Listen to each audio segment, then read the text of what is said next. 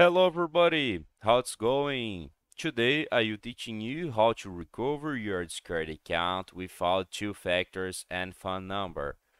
So, first of all, you need to open your Discord app and make sure there's updated. It's important to say that works for your cell phone and for your computer, okay? The process is the same. So, when you open your Discord, you see that screen here, okay? You click in login and here in login, you see the first option, email or phone number, okay? So if you don't have your phone number or if you don't put your phone number in your Discord account, you just put your email and click in forgot your password, okay? After that, Discord send you a code in your email, okay? So you use that code to recover your Discord account. And after that, you can change your password, okay?